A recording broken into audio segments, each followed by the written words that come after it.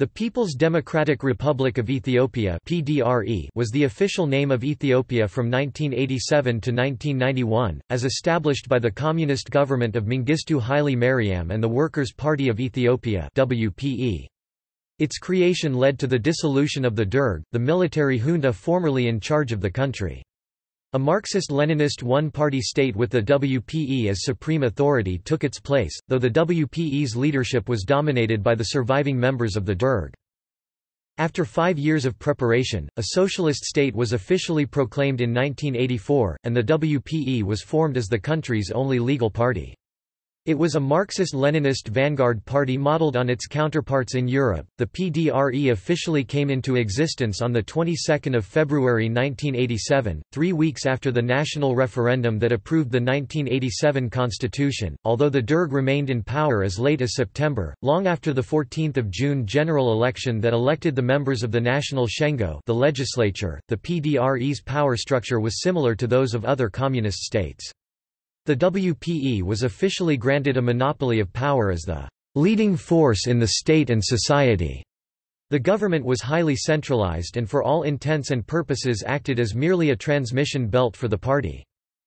The National Shengo was nominally the highest organ of state power, but in practice did little more than rubber-stamp decisions already made by the WPE and its Politburo. The latter body was dominated by the surviving members of the Derg. Mengistu served as both General Secretary of the WPE and President of the PDRE, with sweeping and within the context of the system, almost dictatorial powers. He chaired the Council of State, which acted for the National Shengo between sessions. Throughout the PDRE's brief life, its authority was challenged not only by armed militants in Eritrea, which had been annexed to Ethiopia several decades earlier, but also by internal resistance groups, foremost of which was the Tigrayan People's Liberation Front. The PDRE came to an end in May 1991, when Mengistu fled Ethiopia and military units of the Ethiopian People's Revolutionary Democratic Front entered Addis Ababa. Advances. Following the demise of imperial rule, the feudal socio-economic structure was dismantled through a series of reforms which also affected educational development. By early 1975, the government had closed Haile Selassie I University and all senior secondary schools, then deployed the approximately 60,000 students and teachers to rural areas to promote the government's development through cooperation campaign. The campaign's purposes were to promote land reform and improve agricultural production, health, and local administration and to teach peasants about the new political and social order. Primary school enrollment increased from about 957,300 in 1974-75 to nearly 2,450,000 in 1985-86. There were still variations among regions in the number of students enrolled and a disparity in the enrollment of boys and girls. Nevertheless, while the enrollment of boys more than doubled, that of girls more than tripled. However, many critics say most of the statistics provided by the PDRE are inaccurate since no neutral body or international organization was allowed to validate them and there was a political aim for the regime to appear productive in general. With most of the rebel-controlled northern Ethiopia regions as well as parts of Somali and Oromo regions out of the government's control, most of its claims were not perceived to be comprehensive. The number of senior secondary schools almost doubled as well, with fourfold increases in Arsi, Baale, Gojam, Gondar, and Wallo. The pre-revolutionary distribution of schools had shown a concentration in the urban areas of a few administrative regions. In 1974–75 about 55% of senior secondary schools were in Eritrea and Shewa, including Addis Ababa.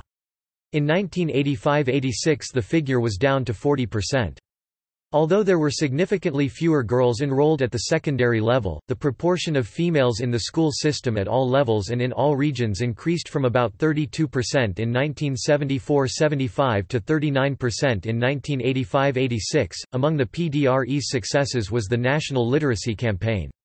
The literacy rate, under 10% during the imperial regime, increased to about 63% by 1984.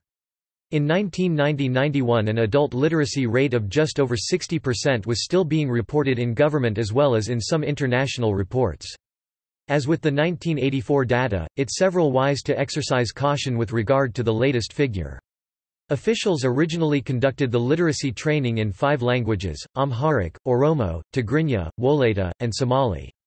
The number of languages was later expanded to 15, which represented about 93% of the population. A number of countries were generous in helping the PDRE meet its health care needs. Cuba, the Soviet Union, and a number of East European countries provided medical assistance. In early 1980, nearly 300 Cuban medical technicians, including more than 100 physicians, supported local efforts to resolve public health problems. Western aid for long-term development of Ethiopia's health sector was modest, averaging about $10 million annually, the lowest per capita assistance in sub-Saharan Africa. The main Western donors included Italy and Sweden. The UN system led by UNDP and including such agencies as FAO, UNESCO, UNICEF, UNIDO, UNFPA and WHO, continued to extend assistance as they had to the emperor's regime. In the early 1980s, at least one UNDP representative, a former minister in a Caribbean country, had the credibility to get access to Mengistu, and may have moderated his excesses in some instances.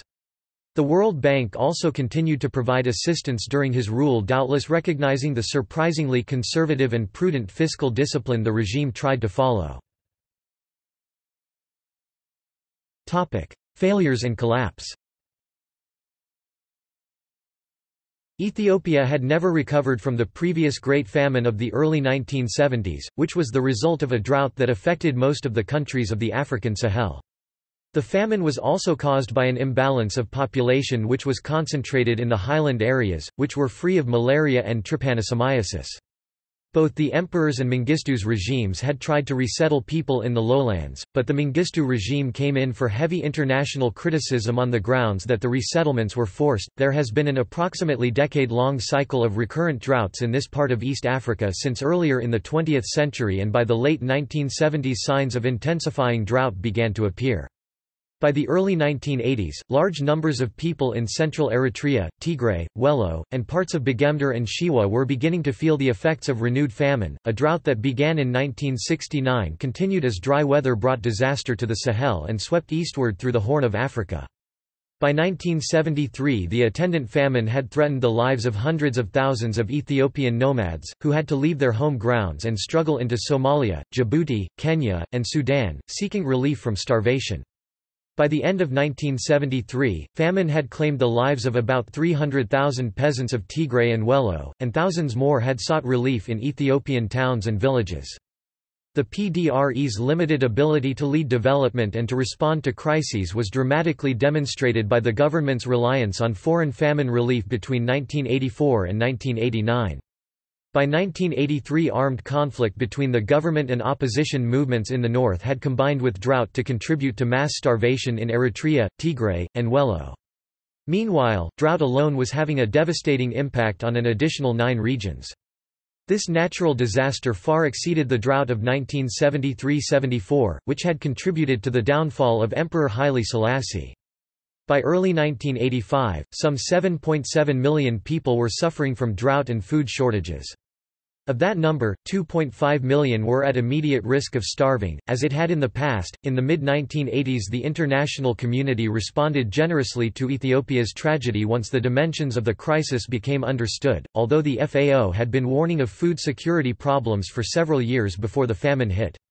Bilateral, multilateral, and private donations of food and other relief supplies poured into the country by late 1984. In 1987, another drought threatened 5 million people in Eritrea and Tigray.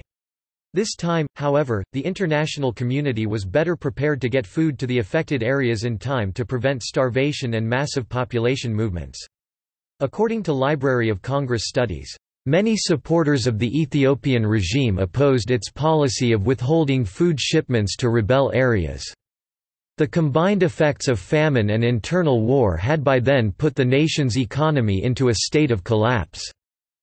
Also, according to Human Rights Watch's reports and research, the counter-insurgency strategy of the PDRE caused the famine to strike 1 year earlier than would otherwise have been the case, and forced people to migrate to relief shelters and refugee camps.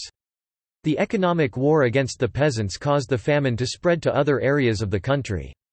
If the famine had struck only in 1984 fifths, and only affected the core Areas of Tigray and North Wallo 3.1 million affected people, and caused only 1/4 of the number to migrate to camps. The death toll would have been 175,000 on the optimistic assumptions and 273,000 on the pessimistic assumptions.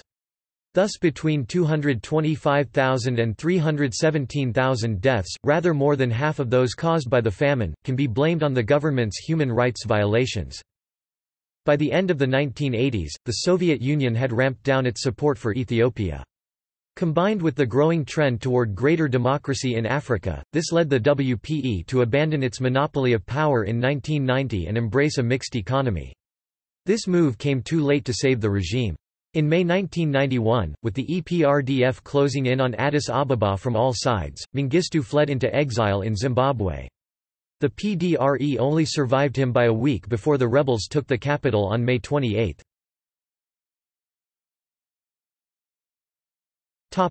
Presidents: Mengistu Haile Mariam, September 10, 1987 to May 21, 1991.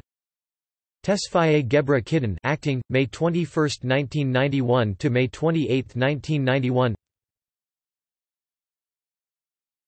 Topic: Prime Ministers. Fikra Selassie Wajiris, September 10, 1987 to November 8, 1989. Hailu Yimenyu, acting, November 8, 1989 to April 26, 1991. Tesfaye Dinka, acting, April 26, 1991 to June 6, 1991. Topic: See also 1987 Constitution of Ethiopia, Ethiopian general election, 1987. References